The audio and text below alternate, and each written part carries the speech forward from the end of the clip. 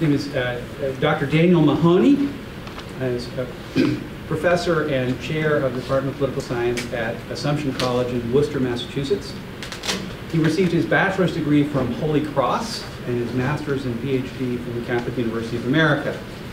I'm aware of at least 6 books that Dr. Mahoney has published or edited, and he showed me the galleys for, is it book number 7 or is it book number 8 or now, with edited collections, it's book number 10. Book number 10, so I'm way behind. Yeah. Book number 10. And his area of expertise, I have a hard time characterizing, I would call it European thought. He has edited or written books on Alexander Solzhenitsyn, Bertrand de Jouvenel, Charles de Gaulle, and Raymond Aron. The website I consulted suggested there were 122 articles, 120 or more than 120 articles, essays, and reviews. I'm sure it's closing in on 200 now. That website hasn't been updated in a long time. Okay. There are people who bleed ink.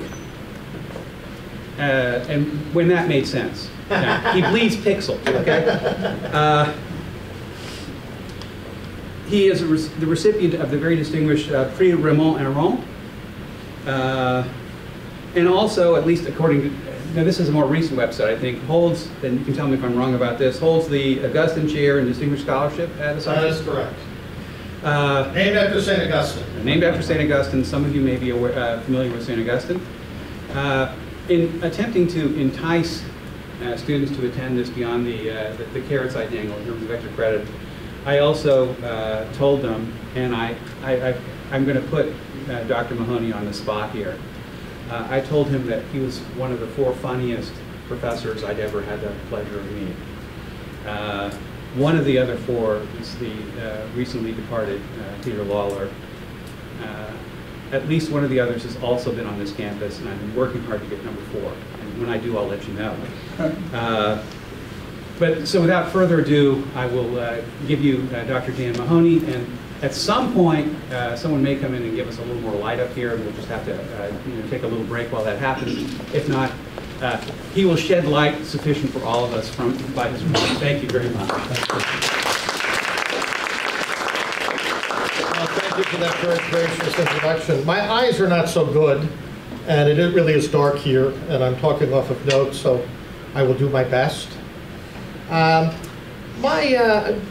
Joe mentioned Peter Lawler, our late lamented friend, and one of Peter Lawler's great virtues was the way he thought about what he called the relational person.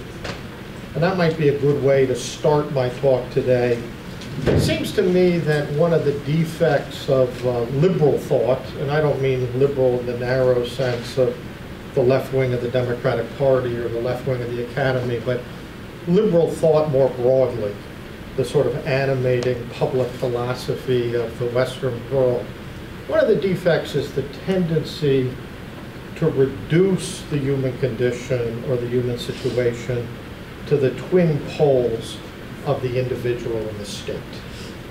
And Peter Lawler argued, not in a cranky way, he was very impish and funny and had all sorts of funny mannerisms, but Peter argued that the anthropology, the account of the human person that was put forward by liberalism was impoverished.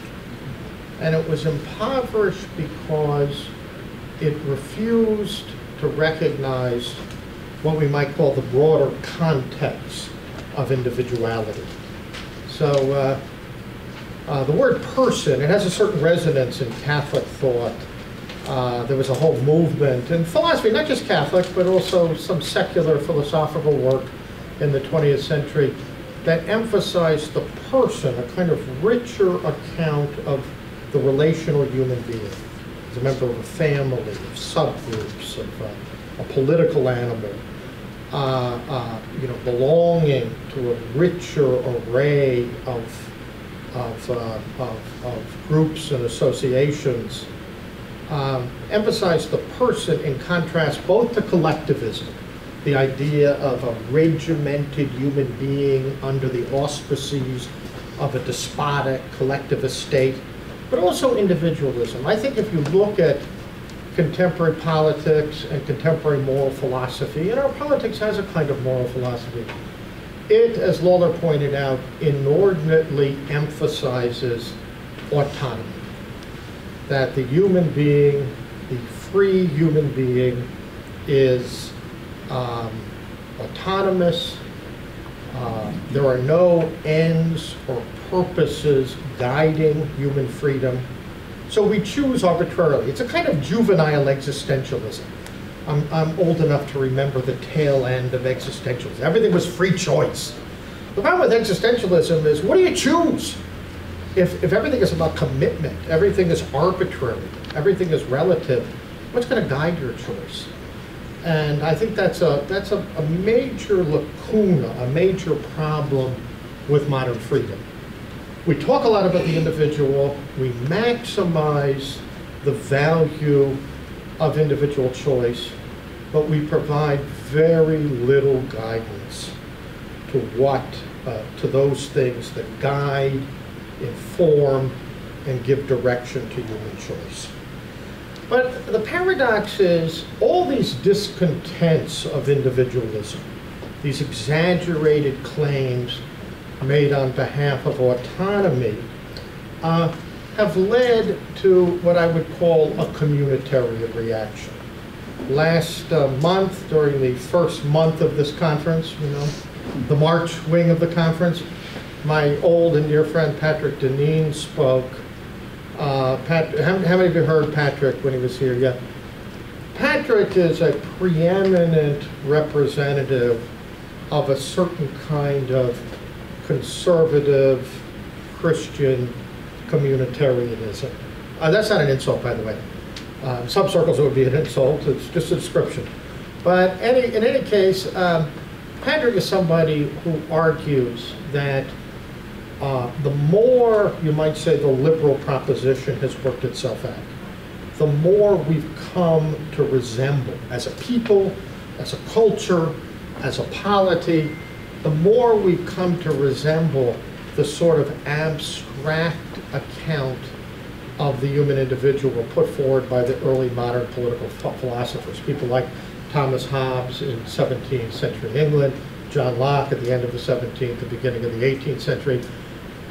This idea of this sort of the individual in the state of nature, everyone free and equal with no natural ties or bonds.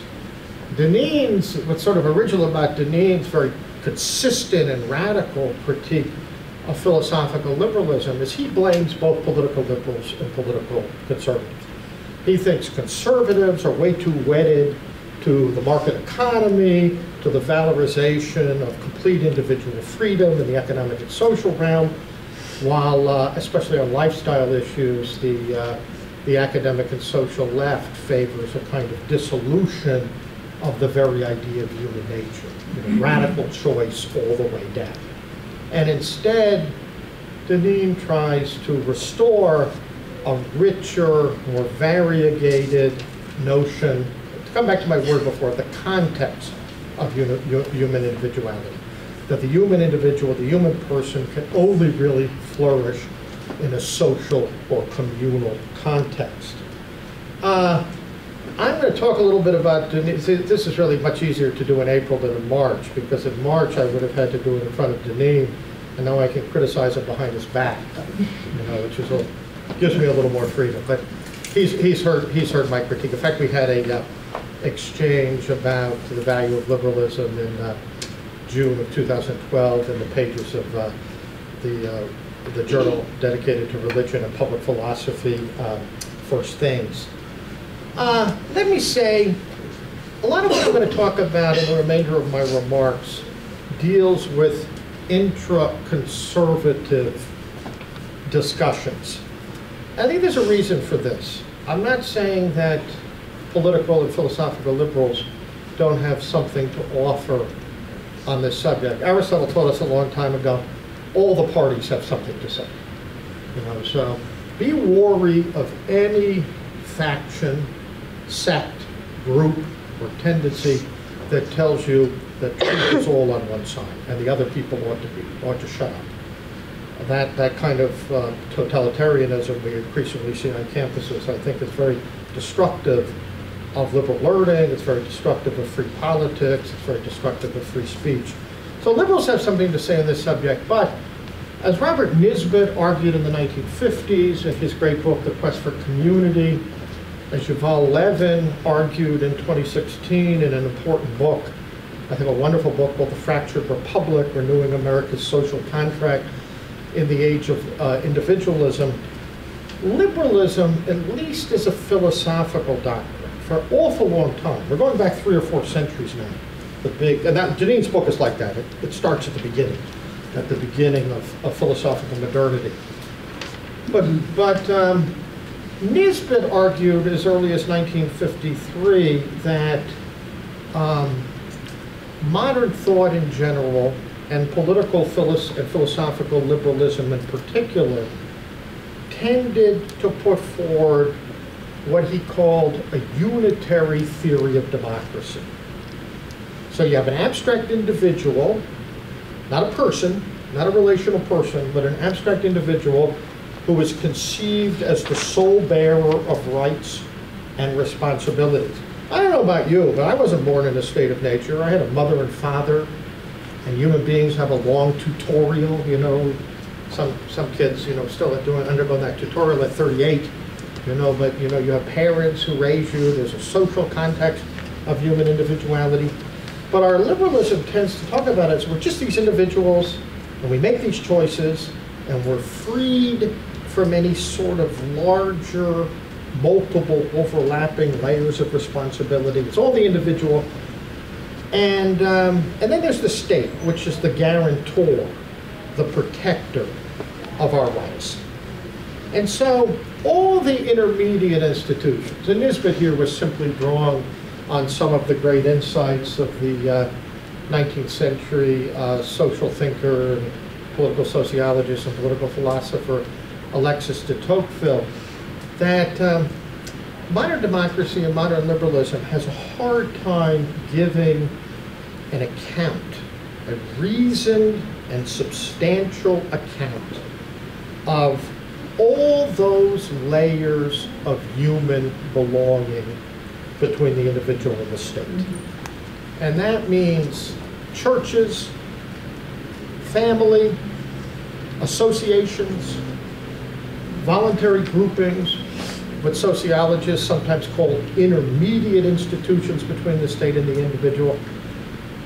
As Tocqueville noted, that's the lifeblood of liberal democracy, and yet our official theory has very little place for it, because we have this truncated anthropology that pretty much reduces everything to the individual and the state. So, as Nisbet puts it, there's something single-minded about liberalism in this reduction of everything to the abstract individual and the state. Tocqueville in Democracy in America, beautiful, wonderful book that becomes more true every day, published in 2 volumes in 1835 and 1840 in France. I think the first volume was published in 1838 in the United States. Tocqueville says the key to the practical success of American democracy is not abstract individualism or the state, but it's rather the art of association. Let me just read you a couple of key paragraphs from the second volume of Democracy in America, where Tocqueville speaks about the use that Americans make of association in civil life. And by the way, one big difference between Janine and Tocqueville, Tocqueville's probably the most quoted author in the end of liberalism, but Tocqueville praised the American founders for having the good sense to establish a federal republic where some political power was localized, where everything wasn't centralized, and where there was a space for what Tocqueville called, in a very elegant formulation, the art of association. Deneen thinks the whole direction, the whole animus of the American founding was toward a centralized, administered republic that would gradually crowd out and abolish the art of association, intermediate institutions. So there's an important issue here. Is it the case that what's happening in the sort of weakening of the communal impulse, the social setting of individuality, is that simply written in the DNA of the American founding or liberal democracy? Or does it undermine and corrupt a certain understanding and set of practices that were important to earlier generations of Americans? I think both things are true, that there's a tendency within liberalism to reduce the human world to the twin poles of the individual and the state, and that undercuts the communal responsibilities and social context of individuality. But I also think the American founders had a Tocquevillian moment where they knew that federalism, local self-government, the art of association were important to democratic self-government. Here's a passage I really like from Democracy in America. I always read this to my students. And this is where Tocqueville contrasts the American art of association with the French reliance on centralized government and the British reliance on some kind of aristocratic magnate. You know, we'll turn to the Lord, we'll turn to the aristocracy to take care of our problems. The French will turn to the state, l'État. But Americans instead have learned to cultivate the art of association. Americans of all ages, all conditions, and all minds are constantly joining together in groups. In addition to commercial and industrial associations in which everyone takes part, there are associations of 1,000 other kinds. Some religious, some moral, some grave, some trivial, some quite general, and others quite particular, some huge and others tiny. Americans form associations dedicated to everything and to anything. And there's a humorous note here. It says, Americans associate to give fetes, festivals, to found seminaries, to build inns, to erect churches, to distribute books, and to send missionaries to the antipodes.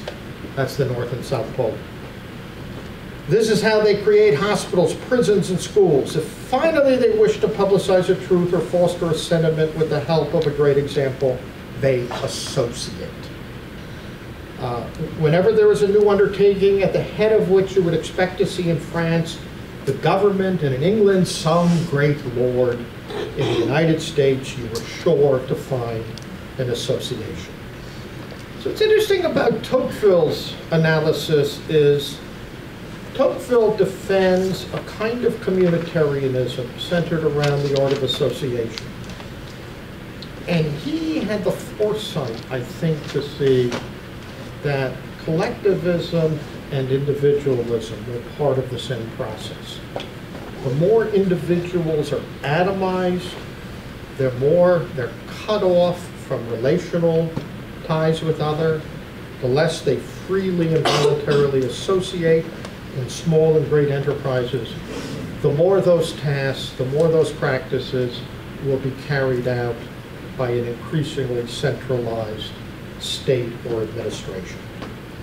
So Tocqueville, I think Nisbet draws on this, Levin draws on this.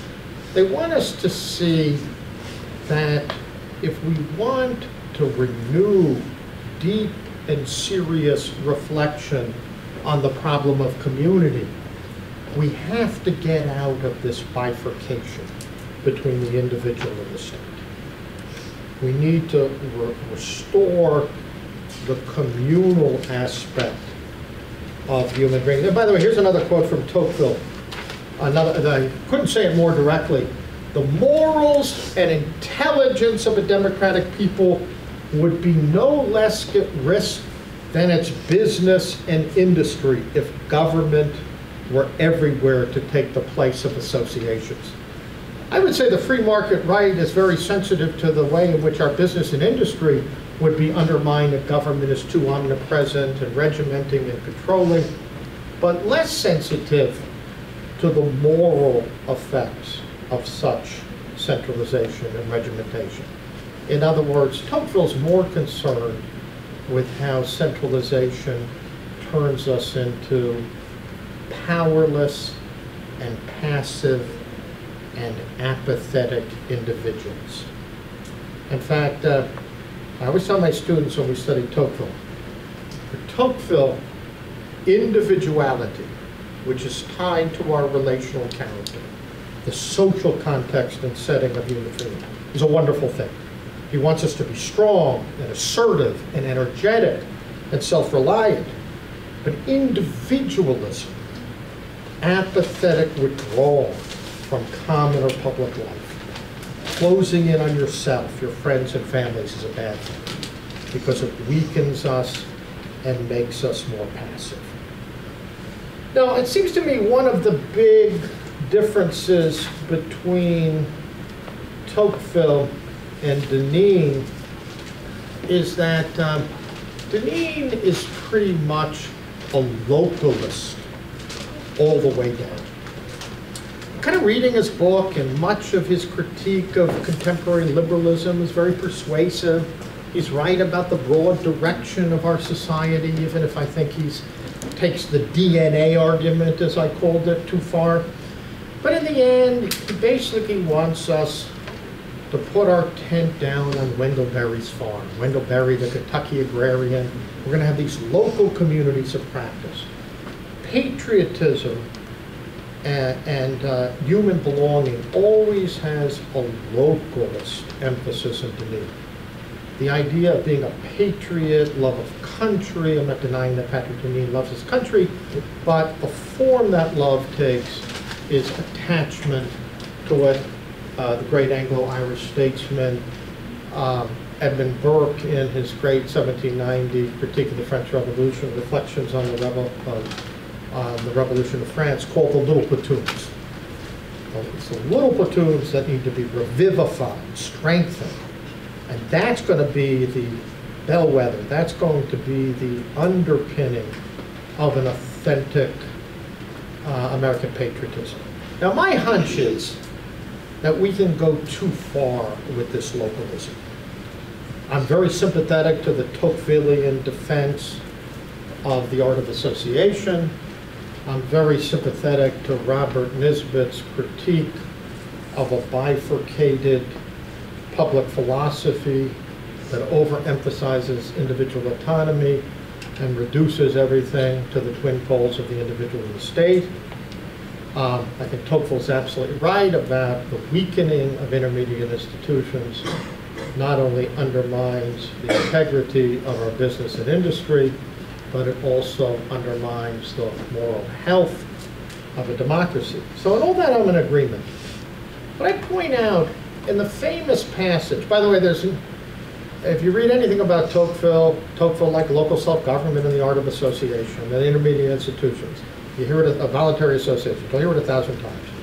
The most quoted remark from Burke is the remark about the little platoons.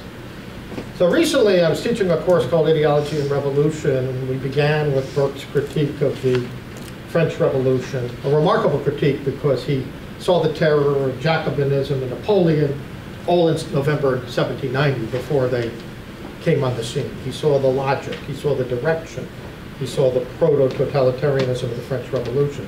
But anyway, the famous remark about the little platoons being the basis of public affections, Burke explicitly says that it is the first principle in a series by which we proceed towards a love of country.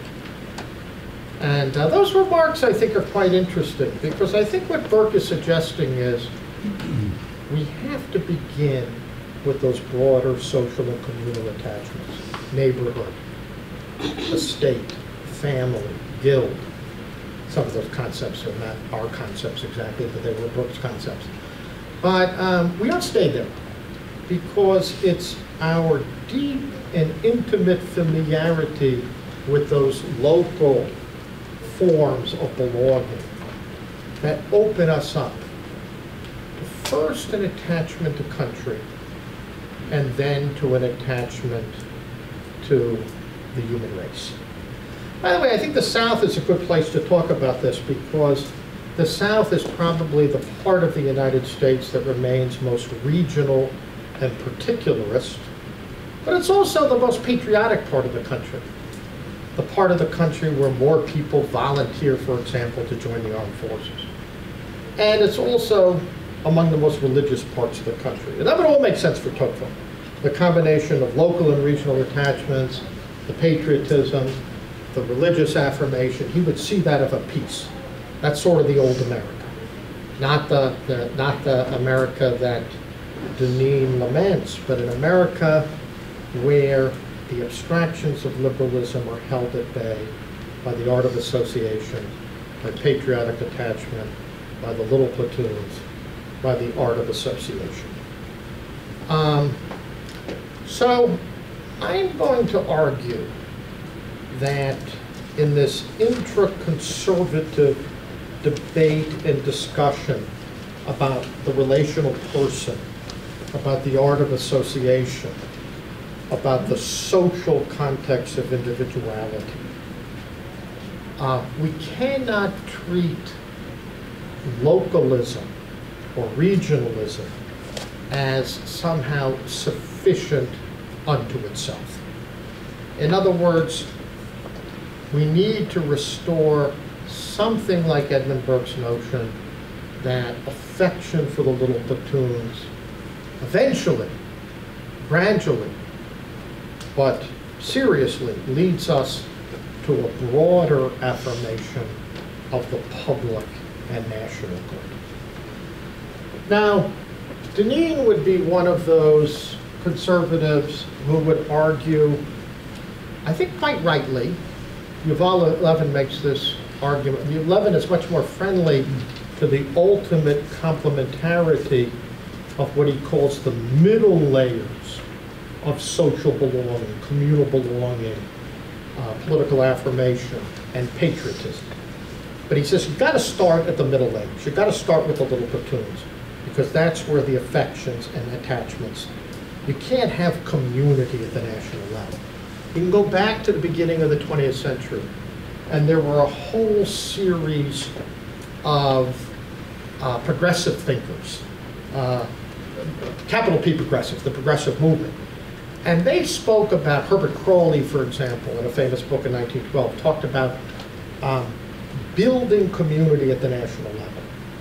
The problem is, we are not relational people at the national level. We do not, by the way, think of the great sobering example of the French Revolution. Its motto, its famous motto, was liberté, égalité, et fraternité. The Count of Chambord, an aristocrat turncoat, become radical revolutionary, once said, I love this phrase, "Be my brother or I will kill you." I think in a few words that sums up what went wrong with the French Revolution. The effort to impose politically enforced community and fraternity at the national level. By the way, I don't think Herbert Crowley and the progressive reformers of the 1910s and 1920s wanted to kill us.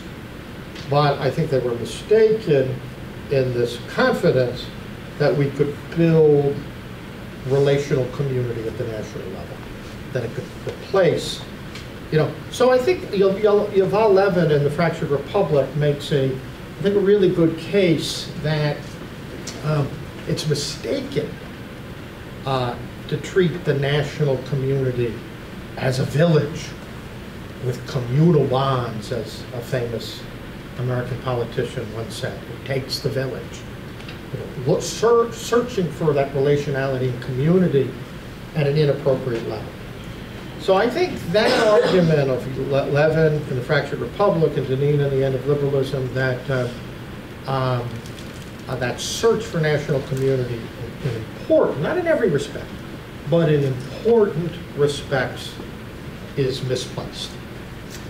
On the other hand, I think where Levin is really helpful is in arguing in his book that the search for enhanced relational community, the strengthening of the Tocquevillian art of association, the dual rejection of the extremes of individualism and collectivism, should not lead us to give up, I quote Yuval Levin, on national unity and pride. Let me quote Levin. Quite the contrary, but it does suggest that what is required to address the particular excesses and troubles of our age is a new rootedness that will be communal before it is national. In other words, we're only going to restore a meaningful, assertive, measured, serious, self-critical patriotism if it builds on those affections, those attachments made possible by Burke's Little Platoons and Tocqueville's art of association.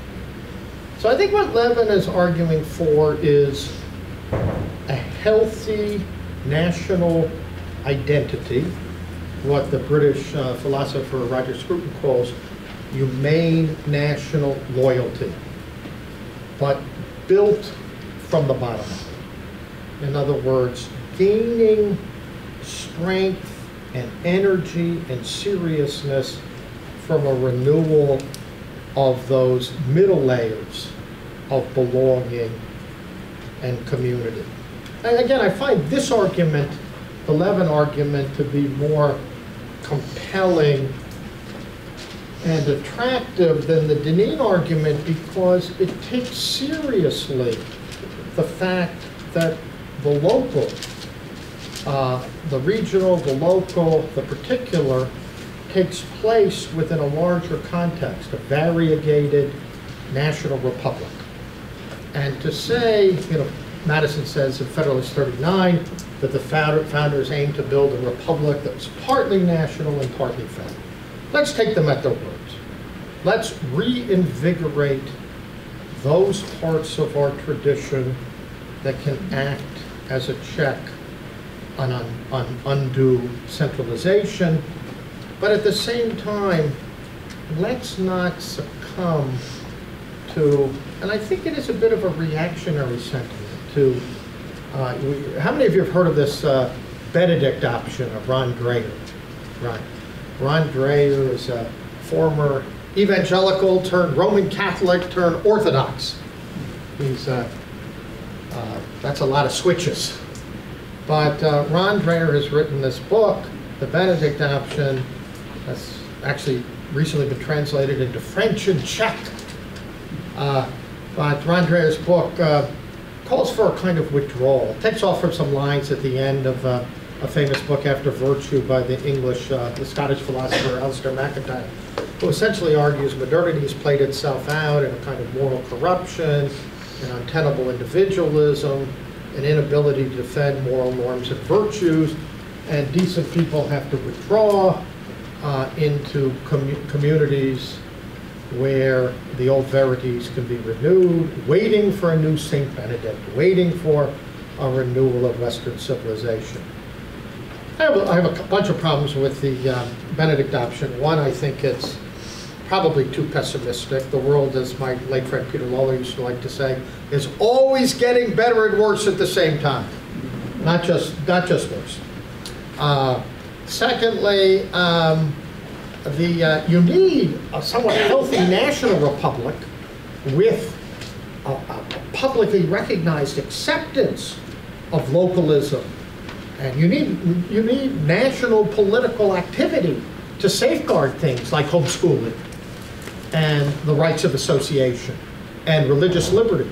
I think one of the most disturbing trends that Dreher is very sensitive to is the way many progressives today, they have this mentality. By the way, did anyone ever notice that for 75 years the Soviet Union referred to their ideology as the progressive doctrine? You know, all right is on one side and the rest are enemies to be crushed.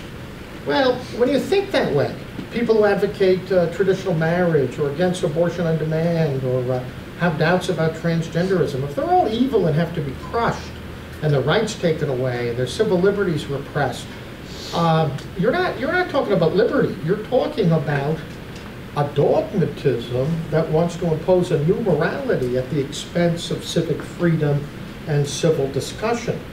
So I'm very sympathetic to Dreyer's cultural analysis, but I would say you can't give up on the country. You can't give up on the country. And if you want to create a space for the Benedict option, or even, I think Yuval Levin's formulations and thinking about this are more calibrated and they're more moderate, the middle layers occur within a larger republic, and you have to have courts that don't undermine religious liberty. You have to have a national politics that is sensitive to things like religious freedom. You can't just bow out. You can't just wait for Godot or St. Benedict, because even that option of a dignified retreat from national politics will be undermined by an aggressive ideological progressivism. And by the way, I said there's good things about liberalism.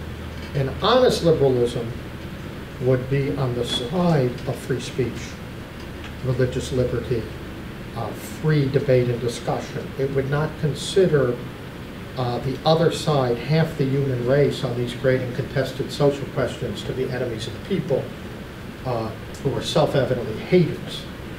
Like in the Supreme Court in its decision on same-sex marriage more or less suggested that all the traditional arguments in favor of procreative marriage, sexual complementarity, the traditional family, were rooted in irrational animus. Well, that's crazy. If the Supreme Court majority couldn't come up with a single argument from philosophy or religion or civic traditions in favor of a traditional understanding of family, they weren't looking very hard. And they weren't addressing the issue with sufficient civic generosity. So I say the localist, the rekindling of local attachments, in Yuval Levin says, is a very healthy development. But with Deneen and Dreyer, we have a tendency for localism to divorce itself from larger national, political, and patriotic attachments. I think it's a mistake. I think it's an excessive form of withdrawal from public life. By the way, I mentioned that in Deneen's book, the most quoted and cited author is Alexis de Tocqueville. Alexis de Tocqueville, in a letter in 1835, called himself a strange kind of liberal, because he was friendly to religion, friendly to the art of association. He wanted, in his famous words at the end of the chapter on the Puritan roots of American freedom at the end of Volume 1 of Democracy in America, he said he wanted to bring together the spirit of liberty and the spirit of religion. I suppose one of my students would tell me that's a violation of the separation of church and state. All the First Amendment says is you can't establish a religion. It doesn't say that the polity, the political community, has to be neutral between religion and irreligion. And in fact, Tocqueville's great insight in 1835 and 1840 was that America had the wisdom of separating church and state while rejecting, you might say, the French alternative, going back to the Revolution, of understanding liberty in opposition to the truths of religion. So the other thing I want to mention about Tocqueville, so Tocqueville saw himself as a friend of the American founding, unlike Denis. He saw himself as some kind of liberal, obviously not that Hobbes-Locke liberal with the atomization of individualism, but as some kind of liberal, defending the regime of religious and civil liberty.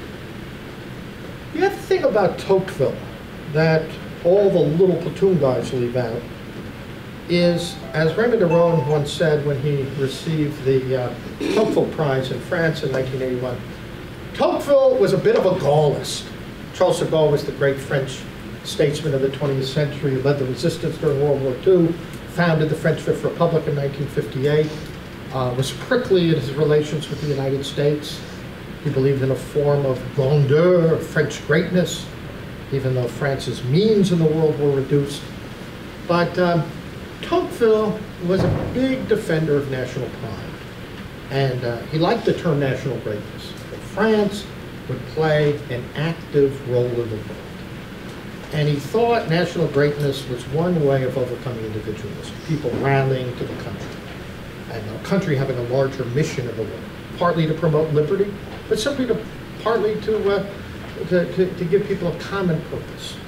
And so Tocqueville wasn't just pitching his tent on an 1830s version of Wendell Berry's farm. He was also this proto-Gaullist who wanted a strong France that was active in the world. John Stuart Mill once wrote this letter to Tocqueville because, believe it or not, in 1841, there was a diplomatic crisis between England and France, and they almost went to war. John Stuart Mill is much more of a classical liberal than Tocqueville. He writes this letter to Tocqueville, and he says, oh my God, in the 19th century, how could two free commercial peoples go to war? And Tocqueville said, I'd rather have the risk of war, I'd rather have France standing up for her national interests and taking things seriously than everyone sitting on their couches like couch potatoes, you know? So Tocqueville was worried about that indifference, that apathetic withdrawal. Mill was more open to a kind of liberalism where people did their own thing. So I bring this up about Tocqueville, not because I want to get mired in the details of Tocqueville's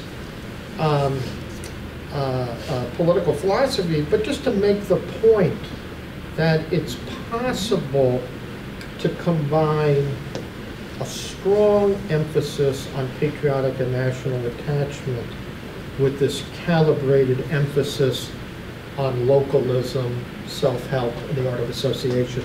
Let me end on this note. I want to draw your attention to two European thinkers who defend the nation, but do so on the ground that humane national loyalty is a form of defending, come back to Yuval Levin's phrase, the middle layer of political and social life. The first is Pierre Menant, the French Catholic political philosopher, the student of Raymond Aron, Raymond Aron, we Americanized shamelessly. Not like those people at NPR who say Nicaragua. No, it's Nicaragua in America, it's Raymond Aron in America. So anyway, Menant says that in a globalized world where the emphasis is on cosmopolitanism, on globalism. Remember the motto of the 80s, we are the world. If you're an undergraduate here today, you will be subjected to endless, nauseating cosmopolitan propaganda, globalizing the curriculum. You will never hear about the virtues of attachment to the country you actually belong to. You will hear about attachment to a world that in some sense doesn't exist. I'm being a little polemical here. But my point is, in such a situation, as Menant argues, the old realities, like the nation and religion, are legitimate realities that we need to take into account. Menant even calls them intermediary communities in which human beings actually live. So I think for American localists like Dreyer and Deneen, they think of the nation as this big, centralizing, collectivist, administered behemoth, snuffing out local responsibility and freedom. The Europeans, like Pierre Menant and the British philosopher Roger Scruton, looking at the Europe behemoth, looking at Brussels, looking at the drive toward cosmopolitan political forms, they look upon the nation as an intermediate institution that grounds self-government, that allows federalism and the art of association, a true intermediate body faced between the world and the pressures of democratic individualism. Let me read Roger Scruton, who's a friend of mine. He writes like 4 books a year on music, aesthetics, politics, conservatism. They're all rich, they're all beautifully written. But he quit the academy in 1993, and he lives by writing books. 47 of them. I've got 37 to go. I don't know if I can do it. I can't do it. But anyway, he has a new book out, kind of inspired by Brexit, you know, the narrow decision by referendum of the British people to depart from the European community. So he published a book in late 2017 called Where We Are, the State of Britain Now. Just a few lines. He says, this is the residual idea of national identity that I defend in this book. The idea of a shared home and a territorial jurisdiction. So the nation is a territorial democracy that has other forms of layered community within it. And this is what Scruton adds. It is neither belligerent. Scruton likes to say Germany, the German nation, was a threat to the world in the 1930s and 40s because it was first and foremost a threat to itself. There is nothing belligerent or imperialistic per se about humane national loyalty or attachment. Secondly, the idea is not mystical. It's not any reasoned attachment to one's own, but a form of self-government. And, Scruton adds, such loyalty, such national identity, does not depend on extinguishing the many other loyalties that its participants may have. The local, the communal, the familial, the religious.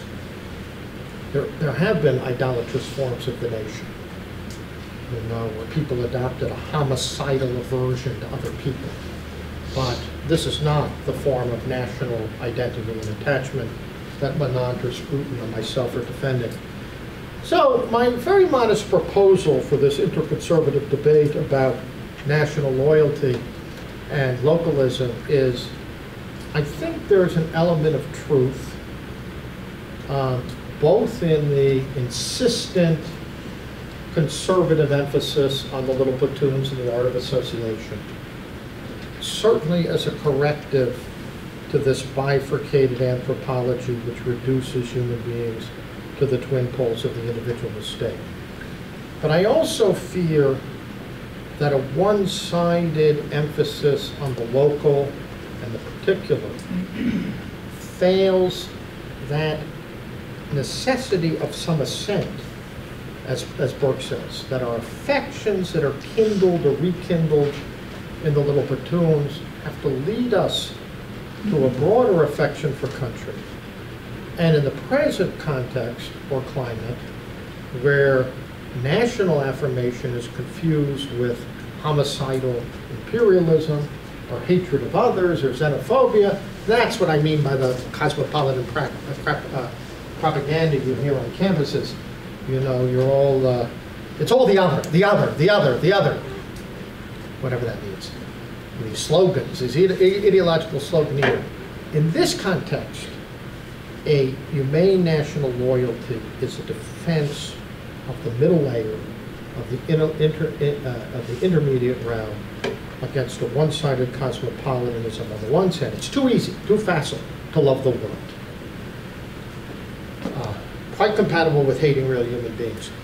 And on the other side, an individualism where people succumb to apathetic withdrawal and are at the mercy of those larger collectivists and administrators. Tocqueville has a wonderful line somewhere in Democracy in America. It's in volume 1 where he's talking about the importance of local self-government in New England. And he said, local self-government helps people be citizens and not administrés, administered ones.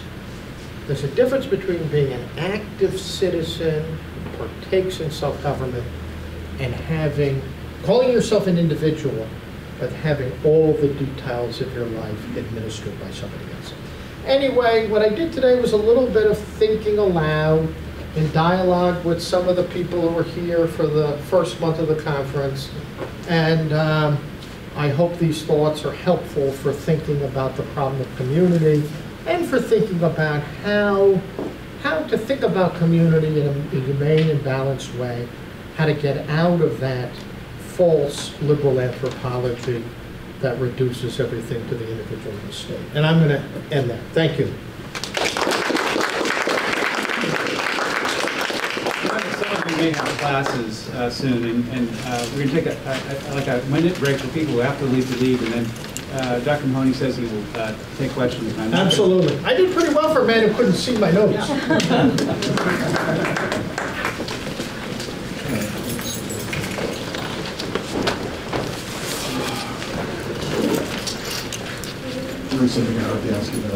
Okay. Maybe you want John? Okay. Are you, John? I'll try. Will you come for drinks? I'll try. Okay. We'll see you later then. Okay.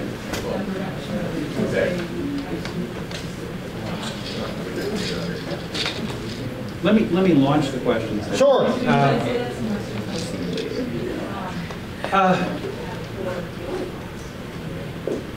You know, in Mark Lilla's Once and Future Liberal, he talks about you know, the individualism of Reaganism, and then the kind of national community that Roosevelt builds or attempted to build, and argues that there has to be some effort to rebuild the kind of national community.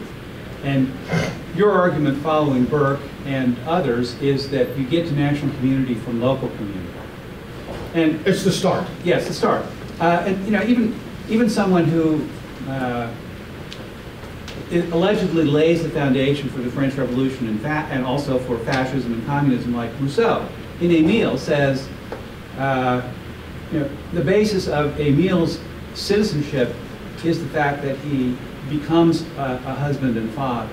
You start with the real particular responsibilities, and you gain a kind of measured interest in politics and in the nation because you have real responsibilities to real people. It's not an abstraction.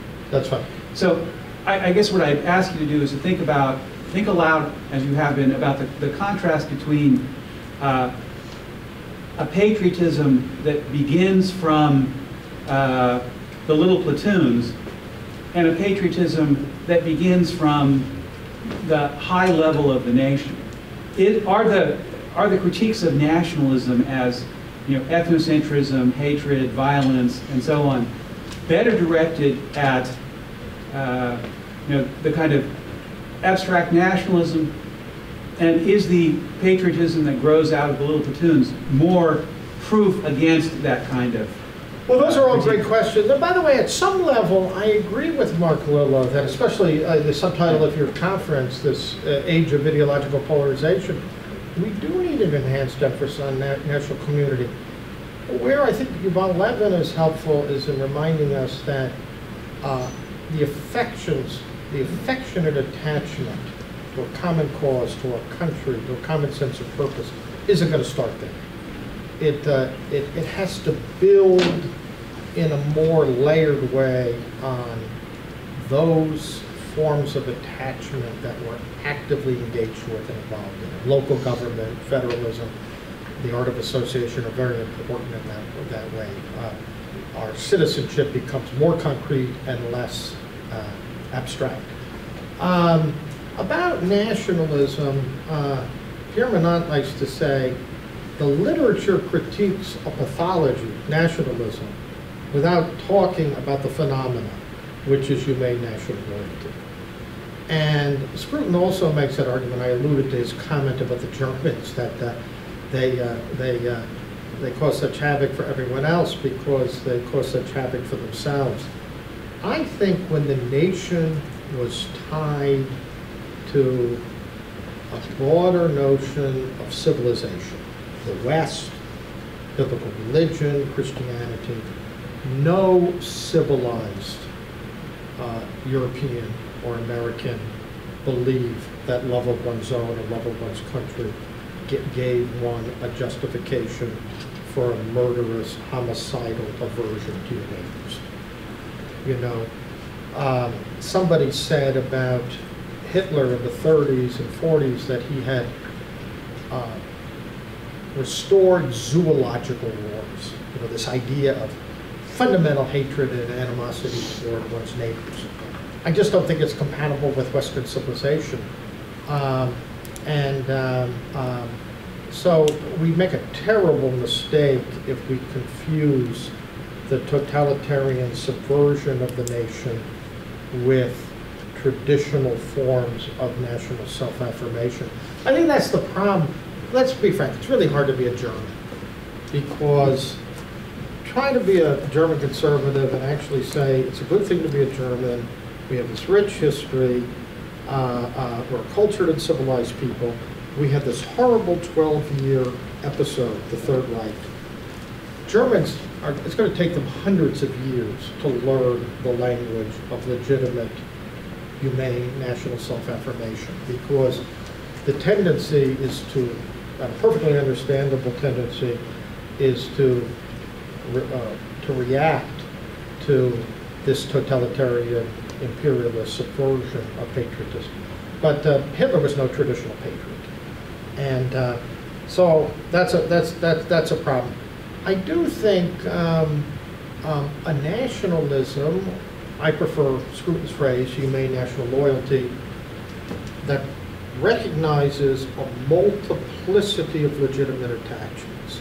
And that means the attachments from below, the little platoons, the Tocquevillian associate of art. But it also means not abstract cosmopolitanism, but natural law. That we're not free to do anything to any other people.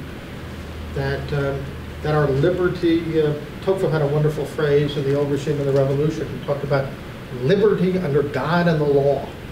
You know, it's not, national self-affirmation can be a good thing, but not if it's some pure, unadulterated willfulness where you are free in the name of realism, or progress, or national greatness to do anything to any other people. So I like the work of people like Pierre Menage and Roger Scruton, because they are doing exactly what's necessary. They're taking the focus away from the pathology that is anti-Western, anti-traditional, anti-biblical, anti-natural law, and reminding us that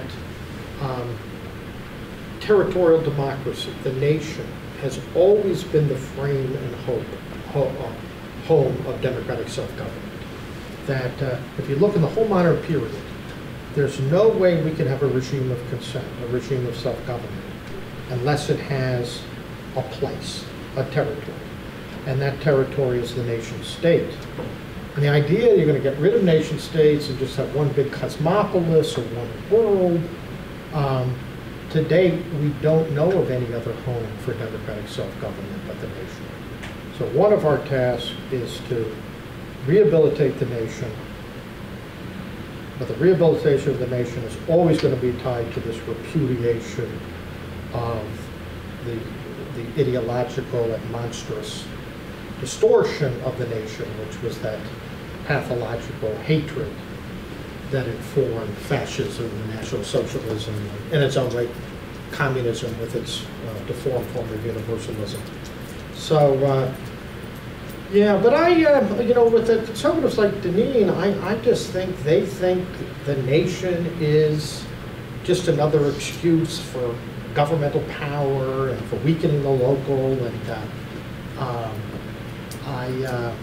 I read Patrick Deneen's book, and I could not find a single moment, a single sentence, a single phrase that recognized the dignity of national loyalty. Yes? What was the status of little platoons and associations between the war in Germany? Were they notably absent? There's a book by Ralph Dahrendorf that's very interesting. That's title escapes me. Ralph Dahrendorf was a famous German sociologist, a liberal who taught at the LSE, the London School of Economics, for many years. But he made an argument that of all the European states, in a way, what Hegel called the estates, which would be almost a leftover of feudalism, you know, the classes and corporations, but also Tocqueville's kind of voluntary associations, they were very strong and very rich in Germany. Who killed them? Hitler killed them. The Germany that died in 1933 was still partly feudal, partly traditional. You know, you had the King of Bavaria, You had municipal liberties and all of that. Nazism flattened all that. It really was the Nazi Party, the Fuhrer, the massified German people. Between 1933 and 1945, all of that was crushed. Mm-hmm. And Darendorf's argument was, paradoxically, that allowed for Germany's transformation into a modern democracy, because Germany was a very different kind of society after 1945. That sounds like a paradoxical argument. Hitler made possible constitutional democracy in Germany. That's not really Darendorf's point. Darendorf was an anti-Nazi, thought Hitler was a monster, but that a paradoxical side effect was the weakening of those little platoons, and therefore a social setting more similar to other European democracies. Well, that's another brilliant quote about the tyrant doesn't care that people love the tyrant, but they can't love each other. Well, that's right. And that's why, you know, in the Little Platoons quote, Burke talks about affection. Lincoln, in his first inaugural, you know, the Mystic Chords of Memory, talks about affection. We have a political science today. We talk about interests, you know, or now the left political science talks about identity, you know, which is all about your color or your sexuality or your preferences. But maybe the central, Rousseau had a good sense of this. There's a good Rousseau. I always remind my students, there's a good Rousseau. And it's the Rousseau who reminds us of the centrality of affection in politics. That's why I say Mark Will is onto something. We can't hate each other. Charles Maurras, who was the head of Action Française, far-right reactionary group in France before World War II, not exactly fascist, but darn close. Charles Maurras used to say, the problem with the French is they hate each other. You know, you have the monarchists and the Republicans, the Catholics, the anti-Catholics, the Communist Party, the rest of France. That really was true until de Gaulle, and the French hate each other less than they used to. But we Americans have to be very careful. Our polarization is making us more of a European country. I think for the first time in a long time, Americans are beginning to hate each other in that almost European way. You know, the conviction that the other side is the root of all evil. There's a progressive version of that. Everyone who's on the wrong side of the social issues is an enemy of the people. But there's also a conservative fundamentalism that sort of mirrors that attitude. And I think that's very worrisome about the Republic, the waning of the sense of, look at 9/11, for about 3 weeks we got together. We were one country. Remember the congressman stood on the steps of the Capitol and they said, I don't think anyone could sing the Star Spangled Banner, it's too hard. So they sang America the Beautiful off key. Does anyone remember that? It was kind of pathetic but moving at the same time. You know, these 400 congressmen who couldn't sing, but they're Democrats and Republicans, were all together. Yeah, it lasted like till the end of September, and it was over. And perhaps, you know, partisanship, contestation, disagreement is going to be part, and conflict is part and parcel of democratic political life. But under, you know, it's a commonplace. You know, I remember when I was studying as a young political scientist, you hear, you know, England was the first country that invented the idea of Her Majesty's loyal opposition. That you could oppose the government and still be civil and loyal and a patriot. And I think that notion is fraying. And that means that the attachments we have as citizens are fraying. So the ideological polarization in the title, I think, is very important. That when we think about community today, we have to think about ways of muting and minimizing, or at least calming down, as Michael Oakeshott said, already too passionate human beings. Yes? It seems to me that one of the difficulties in trying to implement just what you have been talking about has to do with, call it the monetization of this at each other, whether it's the media, and the media in the broadest sense, TV, radio, magazines. They're all appealing to a perspective that says this is what we need to do, or this is what is right, and the others are wrong. And so we're being polarized. The business of politics, if you will, has gotten that way, in my judgment. And so you have it, at least in my view, we almost have to remove ourselves from the formal and the business side of these things, and yes, regroup in local and looking at local issues, local human issues. Yeah. But it's very difficult in this environment. It is very difficult. And by the way, local politics has become nationalized. You have town halls and meetings in Vermont voting to impeach Trump. Well, that's not their business. Right. They have no, from Tocqueville's point of view, they have no special expertise to make these judgments. They have some special expertise to figure out school policy, the roads, and what fence should go in the corner of Main and State. But yeah, I agree with that. I would say this though about the media. I think it's a common argument today that we once had this old time where we had sort of a responsible, middle-of-the-road media, less polarized, and now we have Fox and MSNBC. But I think the old national media was a little less pluralistic and open than it sometimes pretended to be. So it's part of the problem too.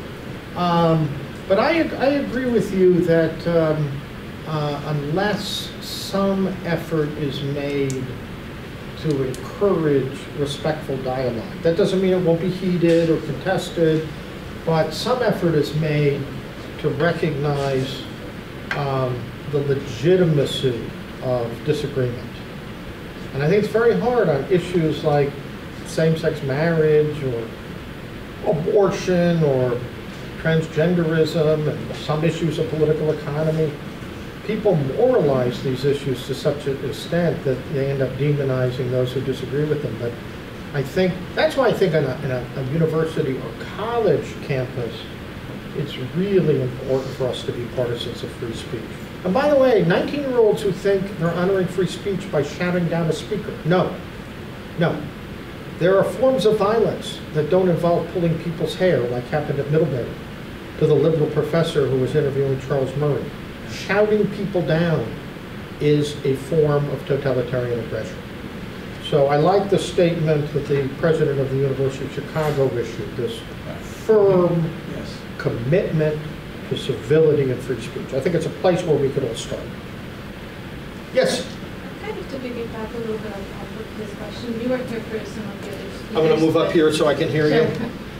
They talked about the role of social media and just like you were mentioning, uncensored internet where we can find and see ideas that support what we want.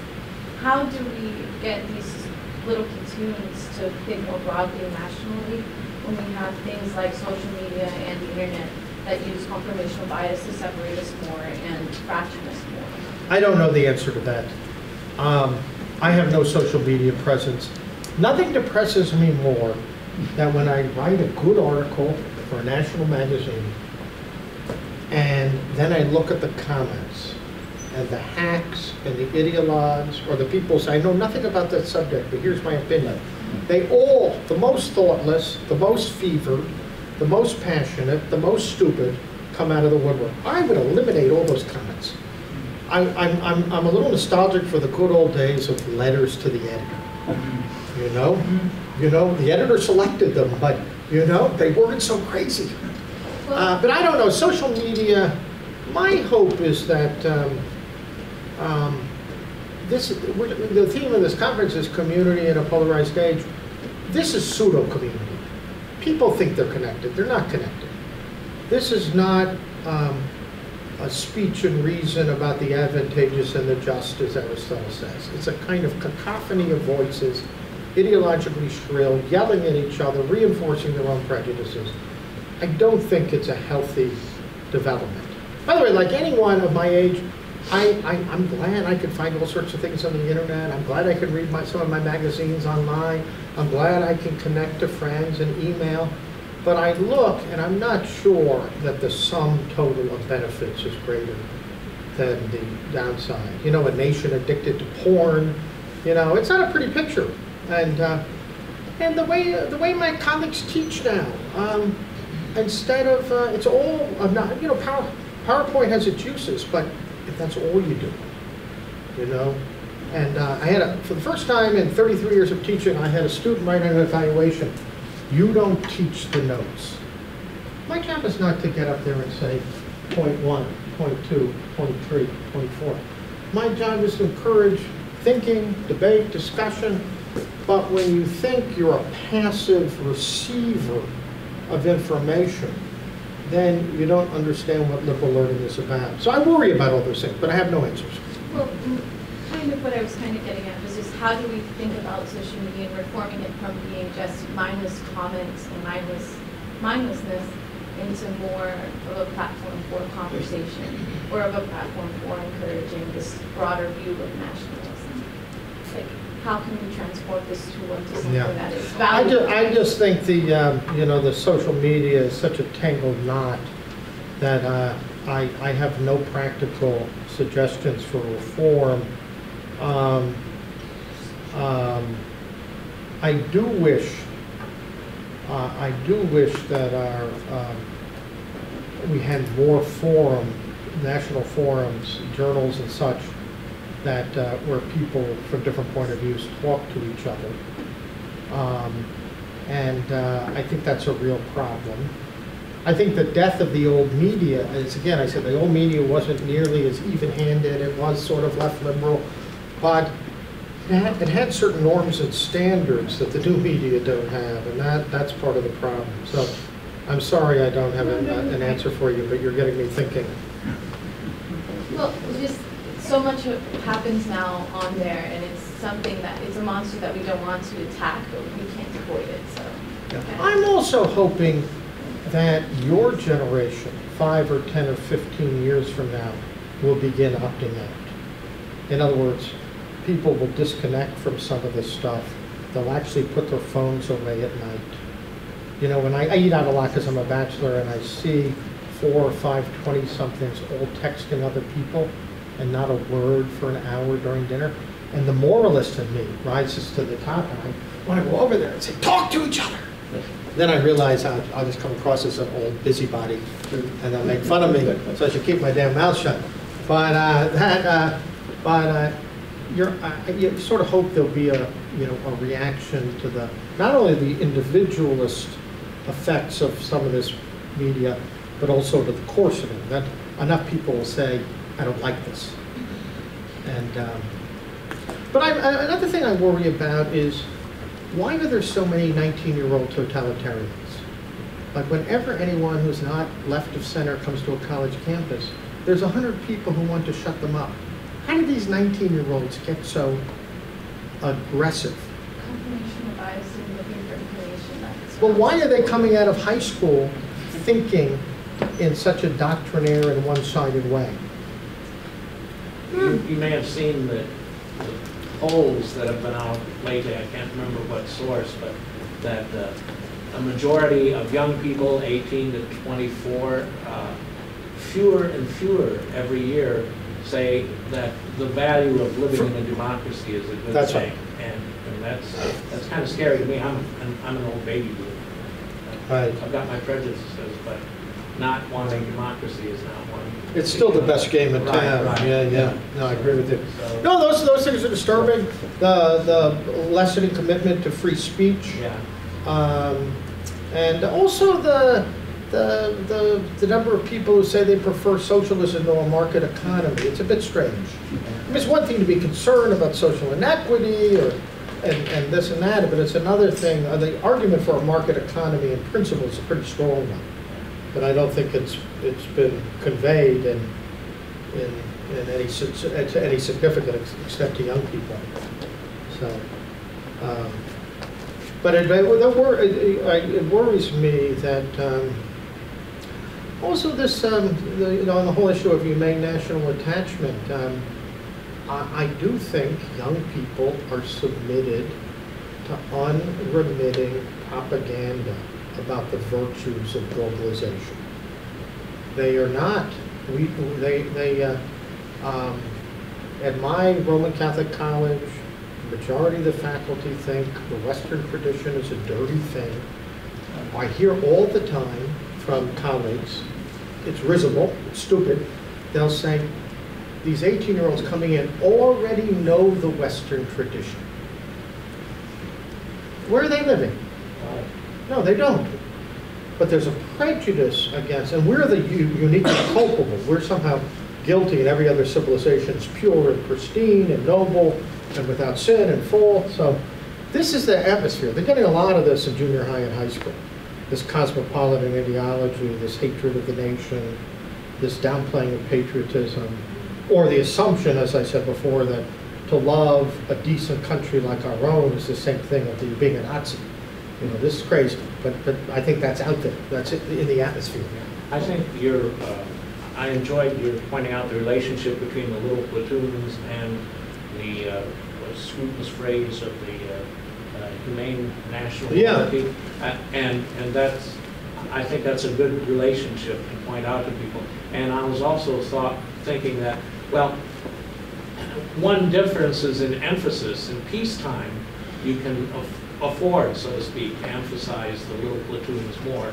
But in wartime, I'm thinking of shared national desires to go to war, the 2 world wars. You know, Uncle Sam wants you, and sending out Hollywood film stars to say buy bonds. War is also always going to have a nationalizing effect. Yeah. So that difference in emphasis is. Well, I think that's right. Partially the difference between peacetime and wartime. I think that's right. You know. So. Yeah. I'm going to pose a question to the students here. Dr. Mahoney kind of characterized the education you received. Does his characterization ring true to you? I would disagree. Just because here at Oglethorpe we do learn about the undervalue of globalism, and I think we do have a pretty good distribution of between super liberal professors and professors who are conservative. We actually read Fractured America in Dr. Cooper's class, so we do have a good view of, I think, a well-rounded view, but I do agree that at other liberal arts schools, that's not the case. Well, what about high school?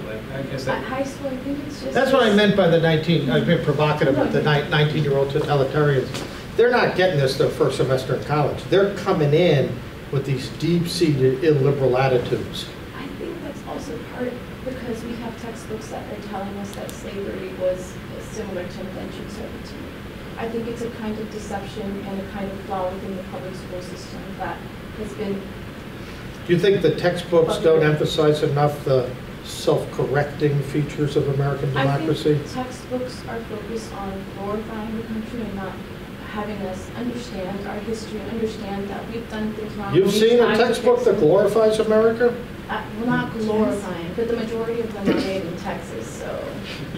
Okay. But what I'm saying is, I think there is a lack of us understanding our own history, not only the good, but the bad.